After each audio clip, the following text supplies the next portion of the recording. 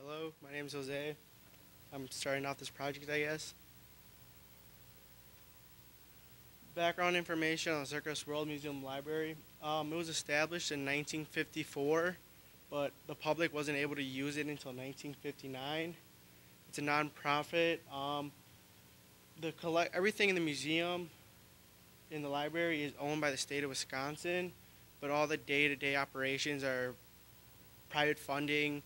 A lot of the materials they had to write grants for, and that's how they got a lot of the materials they use to put all the information online.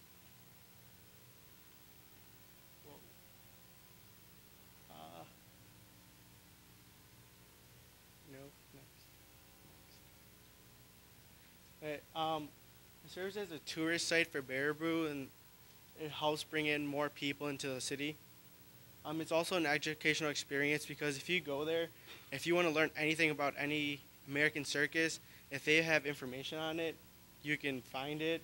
They have diaries of performers. They have a bunch of stuff that you just wouldn't get the same experience from just Googling it.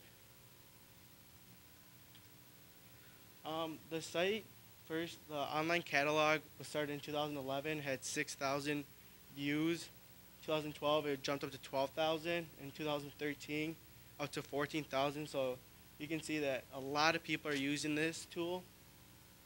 Out of all those numbers, 85% is remote users, which mean they use a computer. They can't actually visit the site.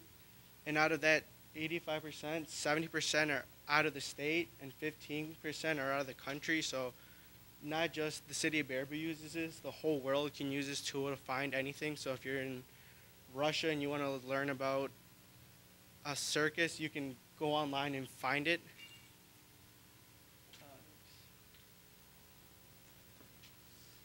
The goals of our project, well, our task was to put together a tutorial, and the goals we came up with were to develop collaboration and web development skills. We learned to appreciate the value of online resources. We came to understand how much of an impact three of us could have, and we now understand the importance of community having easy access to information. So the first step of our project was to investigate it. The first thing we did was meet with our partner and identified their high priority need. And to understand the purpose, we went over there and took a tour and researched background information on it. The second step, we divided the project, which didn't help as we went down to three, so we did all the work anyways. And we set dates for when we would have it done, which I guess this step was not helpful. Third step was action. We did our separate parts, kind of did everything. Combined the parts, finalized it, and gave it to our partner. For the tutorial part, we had to take like snapshots of the website and place them on here, and we just put a description of how to get to different places. These are just a few examples of the 16 slides that were put together for the tutorial, and it's now going to be used for the library catalog. And our last step was to reflect. Obviously, part of our goal, we learned how much of an impact we could have, and the impact of our project was it saves time for the people working at the library. The people using the catalog have a resource to go to before they call in with questions.